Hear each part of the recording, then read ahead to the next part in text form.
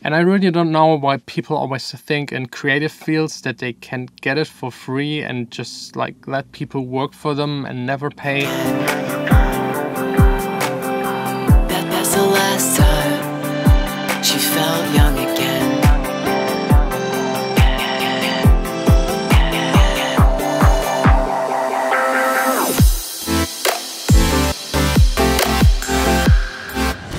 Hey guys, welcome to the vlog. It's barely bright outside, on my way to the studio. Got a new jacket, it's getting cold in Germany. And for all of my vegan friends, that fur is of course fake. It's not real. I love animals, especially the furry ones.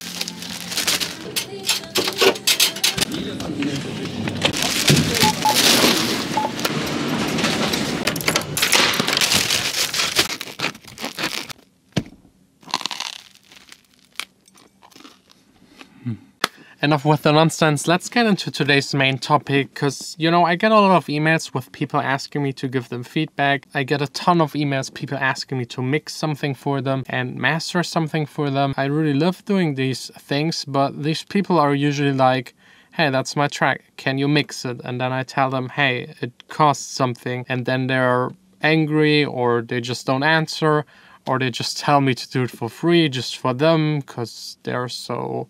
I don't know, they just come up with reasons that don't make any sense. And that was also always the case when I did ghost productions like 2-3 years ago. People just wanted me to do a demo for them for free, so start working without getting anything and without having the security to get something. There was one point in my life where I just stopped doing that entirely, completely. I said to myself, I will never ever work without getting paid. Because the thing was, I was doing for one guy like 2.5 months an entire album ghost production thing. I started, I think I got to track number 5, and then all of a sudden he told me he's not interested in it anymore because he doesn't have money himself. So I was sitting there with 5 almost finished tracks and no money at all for like those 2 months, and I got in so big problems that ever since I at least try to get half of the money up front. And now since I started this channel and I focused on my own Sine project 100% and I'm not doing these kind of things anymore, it's less of a problem. I just make my music, release it, get my money from Spotify and all those other stores, play my gigs and get paid immediately. And I'm pretty sure you know this situation. I'm pretty sure if you're a DJ, a producer, or you're working in any creative field that people already ask you to work for them for free. I know a lot of club owners, if I ask them that I want to DJ in their club, they just tell me, okay, I got 20 other people that also want to DJ here. All of them want to DJ for free because it's so much fun for them. They're just doing it for the free drinks, the girls and whatever. But since I'm making a living of these things, I can't do it for free, because once you start doing it for free, it will be always for free. This club owner will never start paying you if you started making and playing there for free. They're just used to it. There is no way to get out of it. So that's definitely one of the reasons why you shouldn't do it for free. I also got a lot of questions by people, by big labels, to do remixes for them, for also bigger artists, and they also tell me do it for free. And in those cases, it sometimes makes sense to do it for free. You do not get paid, but there's a compensation. They will put a lot of money on the promotion of the song. If your name is besides of a huge artist, this will be good for you. So with not getting paid, it doesn't have to be money. It needs to be some sort or form of compensation. You should definitely make sure to always do that. I know a lot of people say do it at the beginning for free. And yes, that might be true for the very first couple of months where you're trying it. Let's say a band wants to record in your studio for free. If it's your first time recording a band and you want to train it and you don't feel comfortable enough to deliver them something that is worthy to be released 100%, then you can do it for free or for cheaper, and you can tell them it's your first time doing it and that's why they're getting a discount. So they also immediately know the next time they have to pay more. And it's not that I love money over everything, but without money I can pay the rent for my studio, I can't pay new equipment, I can't pay my rent at home, go out for dinner, have fun with friends. It's important to get paid, and you should definitely insist on getting paid the right amount and the right time frame. And if not, you really have to go and take legal actions. I have one of these cases at the moment, but that's something for another video. My lawyer still doesn't allow me to talk about it. And the best way to make sure to get paid is actually immediately to tell the people how much it's actually costing. You need to figure out prices for yourself that are accordingly to what other people are doing, and also so that you actually make a plus at the end. I would at the beginning highly advise against doing like percentage deals. So if someone tells you you will get 20, 30 or 50% of whatever the song makes that you produce, don't do it, because those people might actually not really promote it, not release it, never release it, and then you just worked for free again. And they push all of the risk of making the song and putting the effort into it, they push it towards you. You're the one making the song, they're just waiting for it. So they don't care if it gets released or not get released, if it does make a lot of plays or not.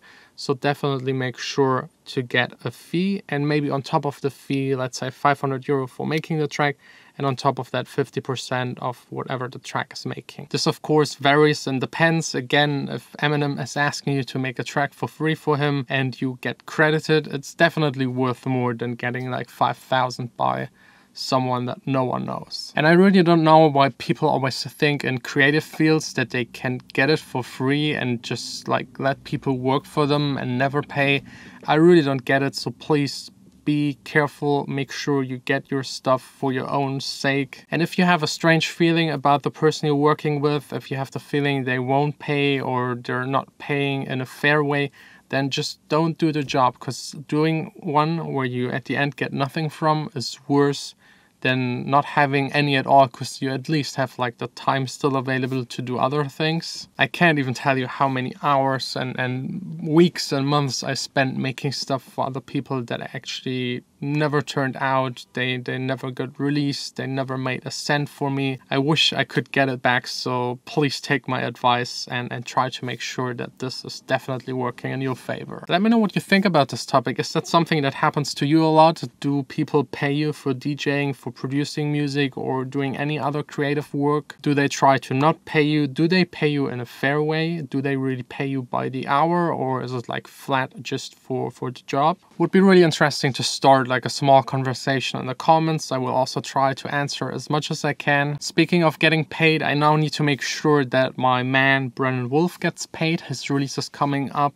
tonight, midnight, his new song Young. That is really amazing, so I will take care of promoting it and then hopefully also get into making music myself. And tomorrow is the big release day. I think by the time this video is online, yes, by the time this video is online, you will definitely be able to check it out. I will link it down below in the description. Would be really nice of you if you click on it, listen to the track. It's an amazing song, and you support a young artist with his second release ever. Nothing lasts forever, but I'm still dreaming of her hands wrapped in mine.